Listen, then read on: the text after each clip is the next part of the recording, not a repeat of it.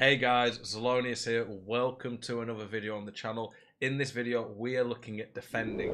In this video, you can expect me to talk about the types of players you want to use for defending, the important stats, but then more importantly, we're going to have lots of gameplay clips showing you different techniques you can use to defend on FIFA, from the second man press, to jockeying, to when I use certain tackles, and I'll be telling you what works on FIFA 23 and just giving you some general defending tips that really help you get better at the game and concede a lot less stupid goals.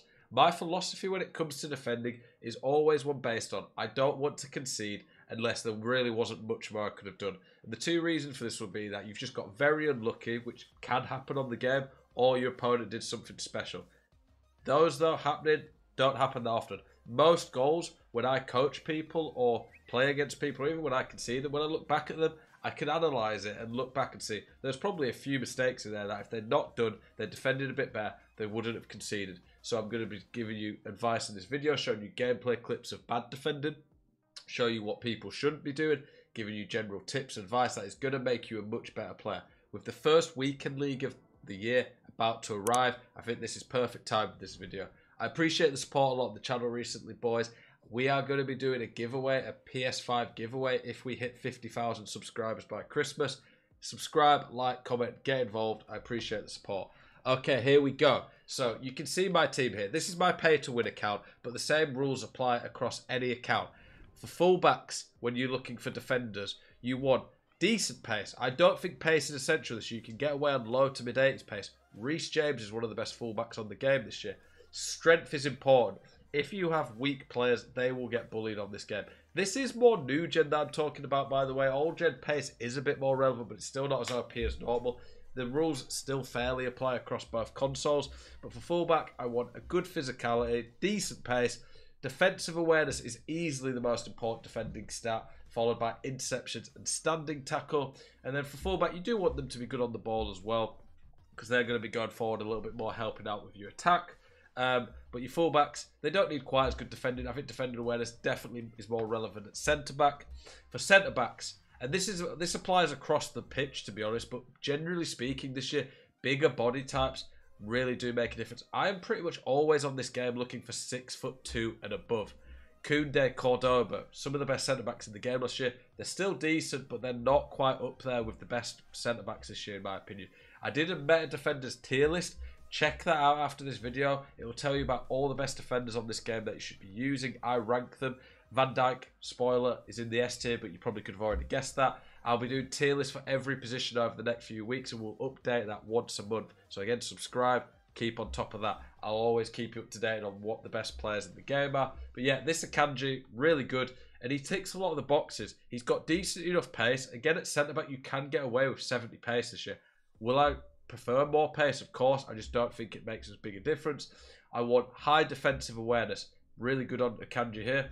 Good strength. Very important on this game. Jumping and height is useful. I don't think crossing and heading's OP, but it is pretty good. So taller centre-backs are good for that. Solid aggression, but I definitely think strength's more important this year, generally speaking. And then interceptions, defender awareness, standard tackle, you can see he's got all of that. Van Dijk just ticks every box here. A bonus as well is if they have good agility and balance, they will turn and deal with through balls better. But you can see here, I'm always going to be using fairly tall centre-backs because the bigger body types in game just seem more dominant. They're generally going to be stronger as well, but combined with strength, big body types on this game are really hard to get past. Yeah, that's the type of players I generally want in defence. Like I said, check out the tier list where you can see them all. I like at least one midfielder who's going to be really defensive. Vieira is obviously super expensive and out of most people's price range, but he's just perfect. Great defending, great physical, decent on the ball. You want a decent on the ball player midfield still, but it's not quite as important. Big body type. Zakaria, he's a really good one. Tonali's very good. Who are some others? I'm going to be doing a midfield tier list. I'm losing my train of thought. But Goretzka, some of the big body type CDMs that are going to be really good defending. And then the last thing really in terms of setting up your team and the players you're using is the tactic. That is a key part of defending. Yes, there's lots of gameplay tips you can do to improve, but your actual tactics is going to make a big difference. For me, press after possession loss is key this year. I wouldn't necessarily have it on my all-out trying to see out a game tactic, but press after possession loss, I literally use that from minute one. The stamina's not punished that much on this shit. Even if you have players with low stamina, you get 5 subs, so you can sub players out. I really like having press after possession loss on. Even with not really high depth, it works really well. You will get some free goals, and in this video, I will show you some press after possession loss, just why it's a key part of the tactic this year. Unfortunately, I wish defending was completely manual. There wasn't silly tactics that were OP and made people better at defending. But whilst it's there and it's making a big difference, I'm going to tell you guys about it. I don't want to encourage broken OP stuff, but I feel like I'd be doing you guys a disservice if I don't tell you what works really well. I wouldn't say it's to the point that it's just crazy, like it needs nerfing instantly, but I do think EA will do a slight nerf to this, which I think would be right. But yeah, you really want this on your tactic. It will make you a much better defender instantly. Simply put, you do not get punished really for the press after possession loss. Like I said, you'll see in some of the clips how crazy it is. Let's get into some gameplay and talk about some of the actual techniques that will make a big difference and improve you as a defender on FIFA 23. Okay, here we are looking at the press after possession loss. And in this clip as well, you will see me utilising the second man press. The second man press, simply put, you do by pressing R1 in-game. Very easy to use, and I'll explain it when we see the player. So here, you can see now, I'm attacking, and I lose the ball soon. Poor pass by me, I lose the ball. Now watch, Vieira instantly goes there and my players start to run forward. The press after possession loss is basically based off of Pep Guardiola's 7-second rule. That is, that a team is most vulnerable for 7 seconds after they lose the ball. So basically, your team turn on team press, go all out press, constant pressure for 7 seconds as soon as you lose it. On previous FIFAs, whilst it was pretty good, it was quite high risk. It would leave lots of gaps. On this game, it really doesn't get punished much, so there's no reason not to use it, in my opinion. And you'll see the free goal I end up getting from this. So you can see there, I'm holding Vieira, I'm cutting that passing lane, but you can see now above Garrincha, the triangle, there's like a green energy bar almost. That means he's being second man pressed. Make sure in the controller settings, I've done a video on that as well, you can check that out, just type Zelonius control settings in. Make sure you have the next player indicator on. That basically allows you to know who you are going to switch to. To switch to the nearest player, or the player with the indicator above him, you press L1. That can be really useful around the box when you very quickly need to switch to someone and make a tackle.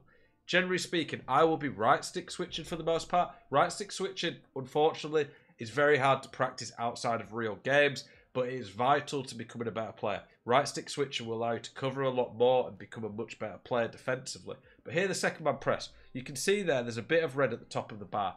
Effectively, watch as this clip goes on, that green bar will go lower.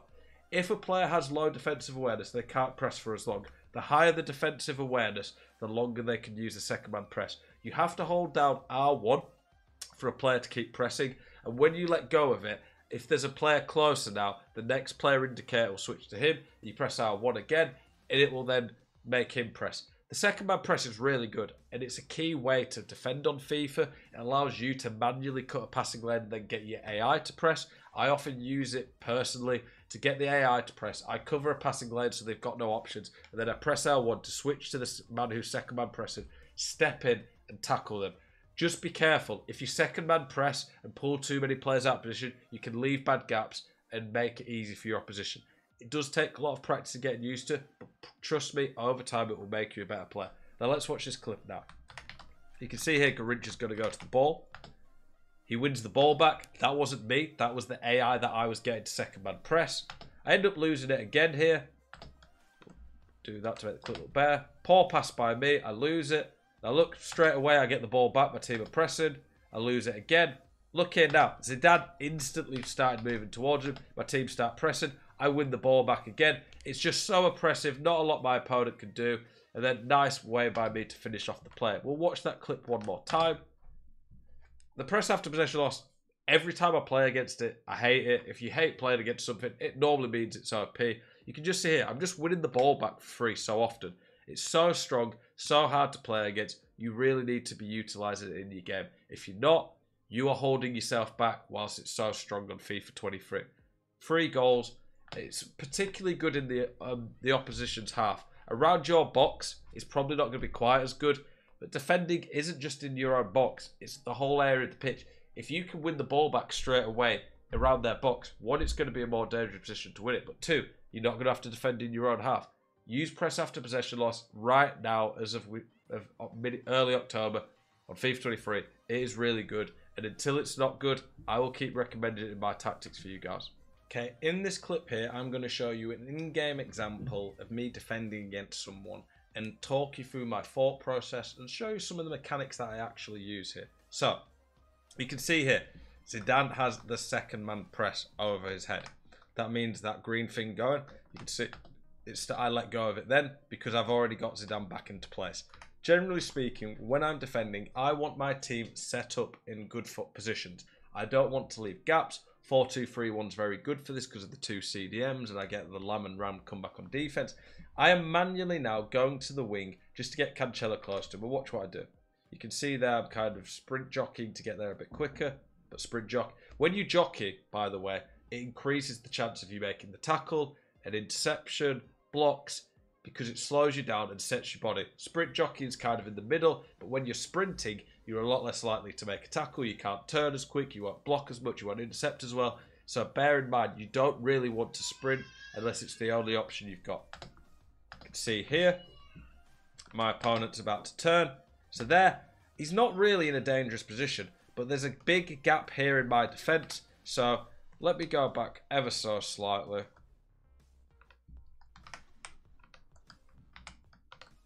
We'll see here. You can see now, I right stick switch. I want to get that on that exact bit. You can see there, I right stick switch, and you can see it's aiming down and left.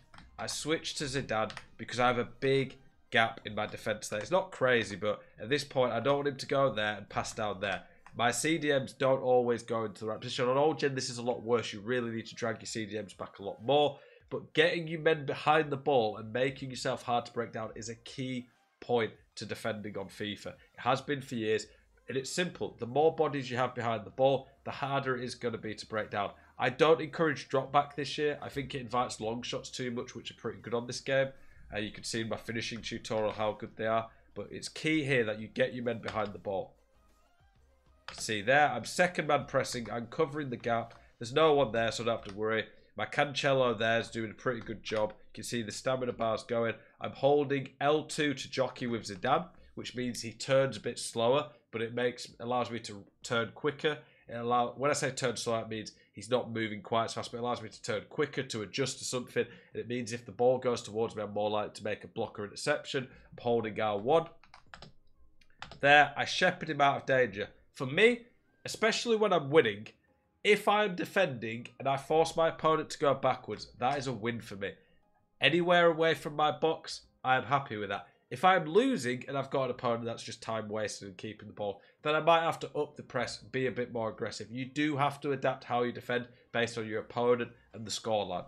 So you can see here, he goes backwards. I switch to Mbappe. I'm second man pressing again there. You can see Garincha's going in. I'm trying to apply the pressure on him.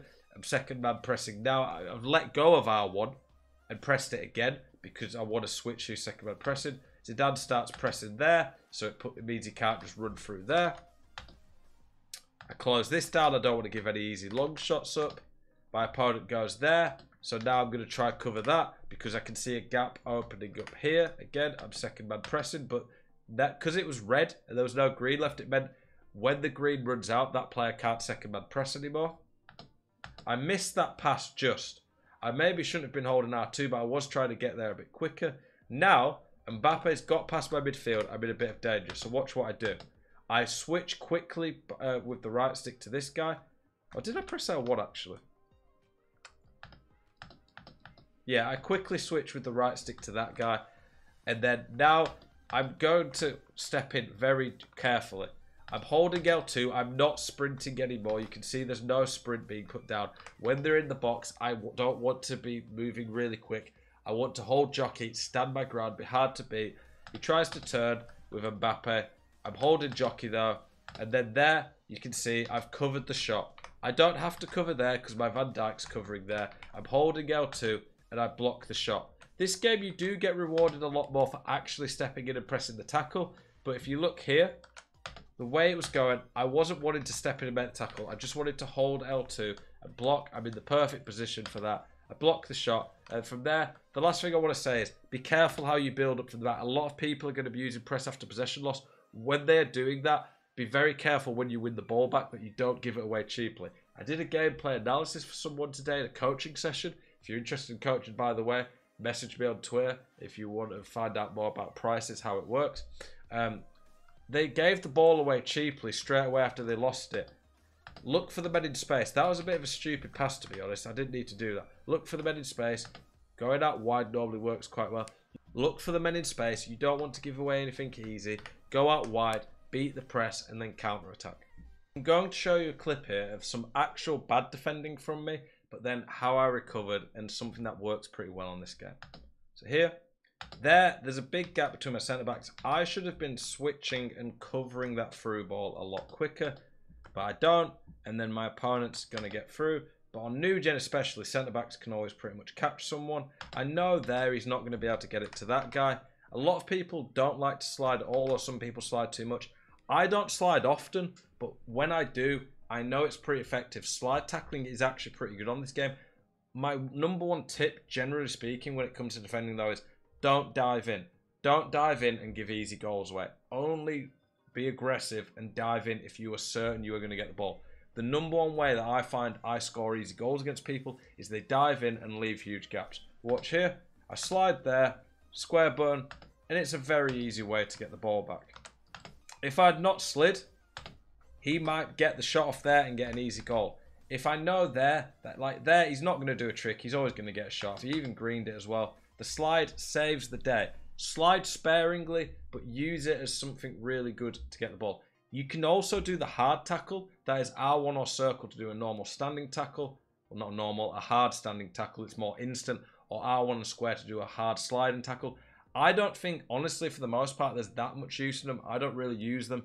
But if you need to instantly react to something and do it, you can do that. I don't have any clips of it because I don't really use it. I think you need to anticipate a bit ahead rather than just have to instant react. If you're already doing that, then you've already made a mistake. But slide tackling is definitely something that's relevant, and you need to make sure you know when to use it. Don't dive in too aggressive, but have it in your locker to stop shots like that. Block shots, block crosses, you can even block passes, or just dive in on someone and get the ball. Something that works really well, in my opinion, on this year's game is stepping in and being more aggressive. One of the reasons I really like the big physical centre-backs is they can do this a lot better. They have big body types, they have more strength. It's very rare that you actually foul someone, and it just seems to get the ball a lot better. You have to be a bit more careful against players like Ronaldo and Haaland, who are a bit stronger, a bit more physical. They're a bit better at dealing with it. But a lot of people using players like Neymar, Messi, and Mbappe, you can do this. Now watch what happens here. So there, I'm dealing with a through ball. I can see here he's turned. He's always going to try to pass it to that guy. I've switched and I'm running down to cover this. There, I step in. A lot of the time as well, it kind of locks the ball onto you. But this year, when you dive in, step in and be aggressive, you tend to win the ball back. It can be very good around here. You'll probably find a lot of good players doing this against you. It's very hard because of how left stick dribbling is not as good this year and how the press is. It's very hard to deal with it when someone's playing like this. Know when you can do this. Don't dive in and step in and get caught out. But once you practice it and get better, it will make your defending a lot better. Here, I wanted to show you another clip of me being proactive and aggressively defending.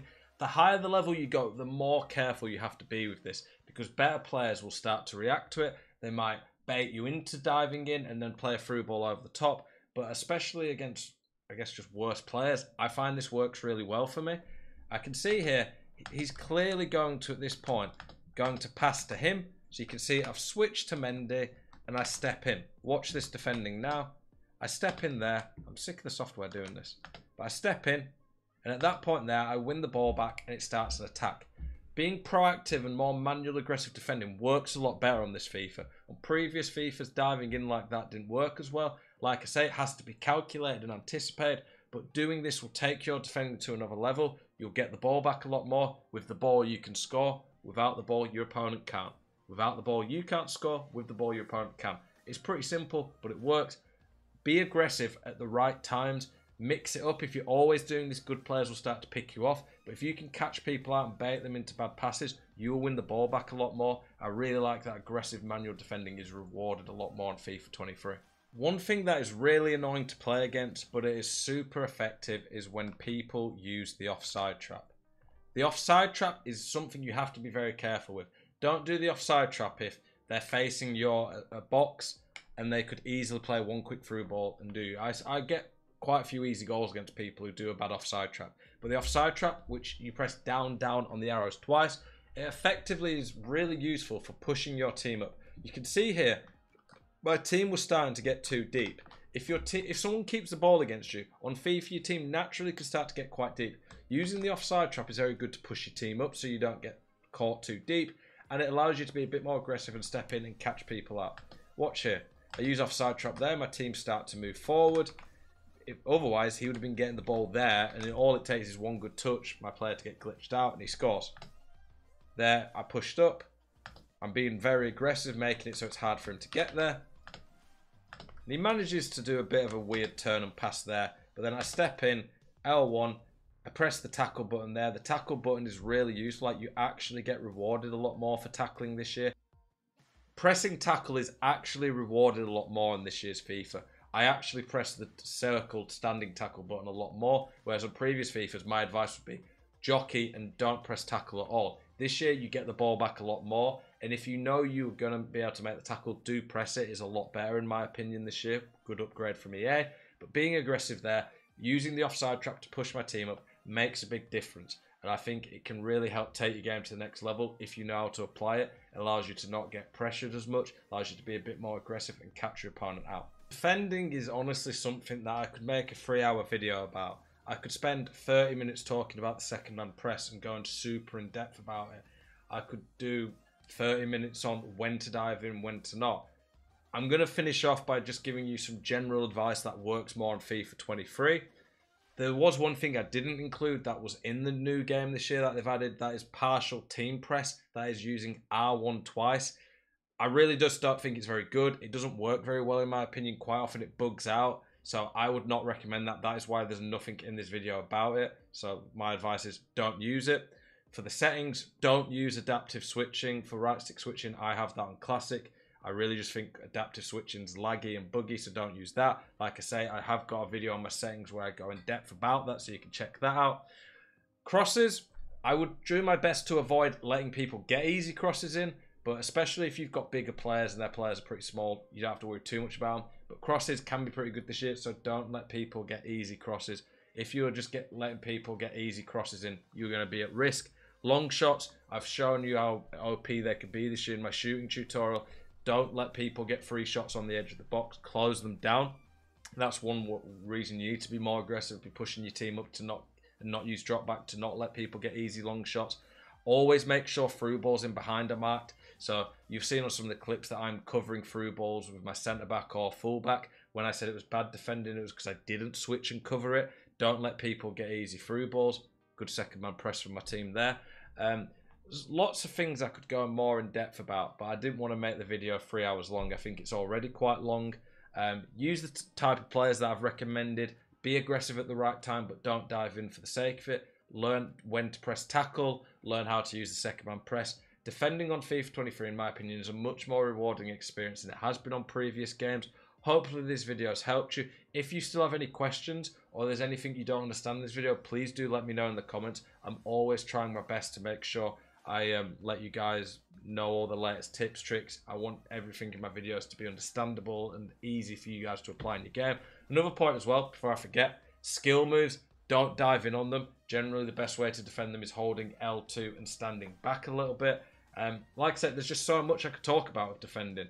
I could make a 3-hour video on this, but hopefully this has been able to cover all the main fundamentals for you and add a few advanced tips in for the higher level players who really want to take the game to the next level. I appreciate you guys, appreciate the support. Hope you've enjoyed this video. I'll see you guys in the next one. Keep it spicy.